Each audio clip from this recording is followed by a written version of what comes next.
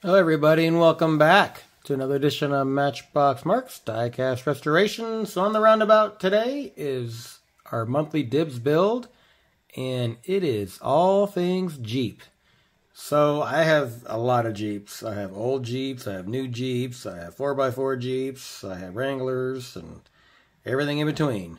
So this one here I thought I would do. This is actually a Yacht Ming. And this is really detailed. It's really cool. I got the little engine there. And what I like about the spare tire is the same as these tires.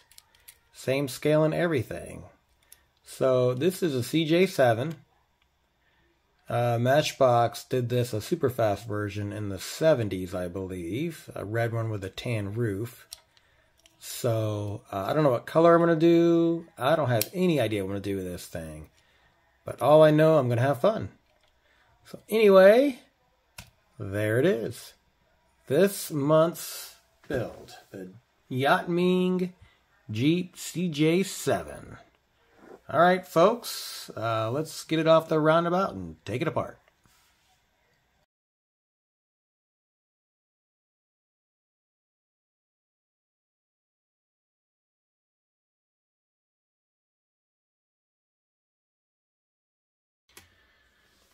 Alright folks, so here is my Jeep.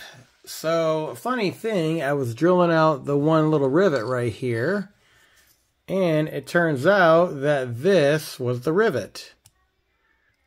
So that is held in there by that, and it all came crashing apart. So there you go. So when I put this back on, I have to just glue it on there really good. So it's kind of interesting.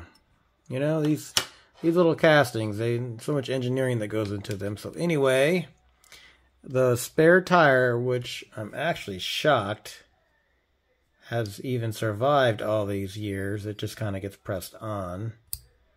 So that's kind of shocking that that's still there. And here's my engine. I'll try to detail that the best I can. Anyway, what else we got? We got the tires. The hood, the interior, not the right home about. Anyway, so there's that. A window unit in great shape. And the chassis.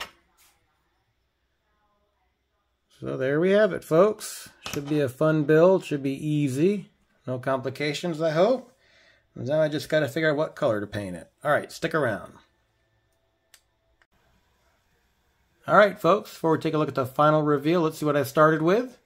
I started with a factory CJ7. Alright, let's see where I ended up.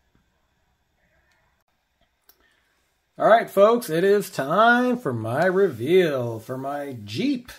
For the monthly DIBs build. So, I just want to keep this one simple.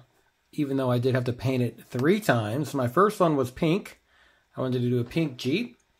And then my second one was chrome yellow out of the Tamiya can, and that was just garbage. It just flooded, it didn't fill, it was just awful can of paint. And then I just went with a metallic blue.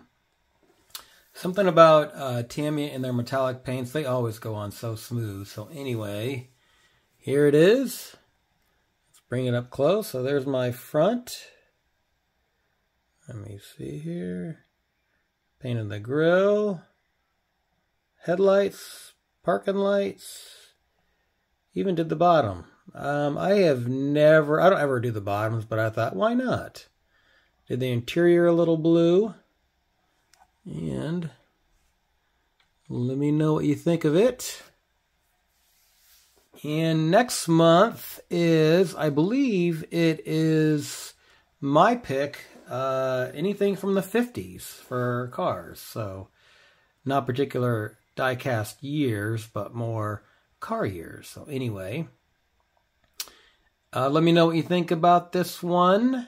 And thanks for watching. Thanks for all who participated. I've already looked at several builds. So thank you so much, everybody. So thanks for watching, and I'll catch you on the next video.